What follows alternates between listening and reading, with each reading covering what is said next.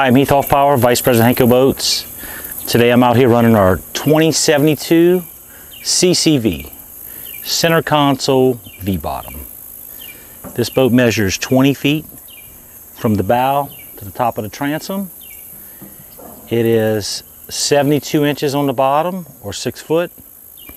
We have a 29-inch side, all 316 hull with our standard airtight sealed double bottom.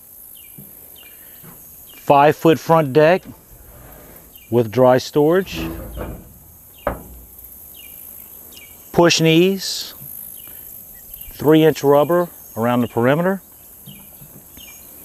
Lifting eye cleat combination. Okay, continuing on through the hull here.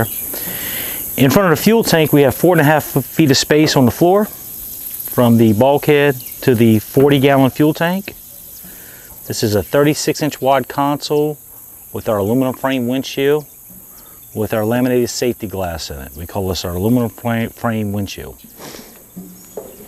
18 inches of floor space from the console to the sidewall.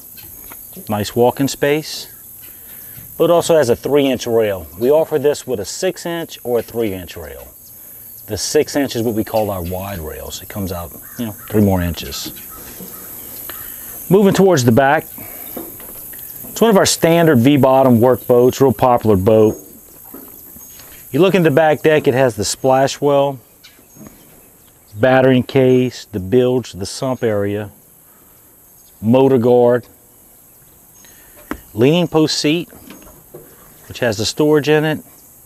You see we have some safety gear for the customer. Moving around this side, I'll show you the console. All 316 console is very heavy duty, solid. We have our 6-gang panel for all our accessories in the boat, which includes the navigation lights, the bilge pump, the USB accessory socket. We have a couple spares. Customer may mount a GPS, so we have spares on the panel. Hydraulic steering, C-Star is our standard steering that we offer. This boat has a 175 Suzuki outboard on it. Top speed on the boat is 48 miles an hour. It's pretty fast. This is our analog gauge package, so it's the analog gauge with the monitor system with Suzuki, so that'll tell you all the features as far as like when it's time to change your oil, water and fuel overheat, it'll beep here. It's also available with the digital gauge or the digital engine and controls.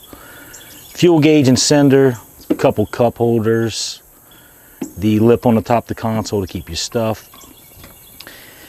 This boat has a 6-person capacity and is rated up to 200 horsepower motor, which is plenty.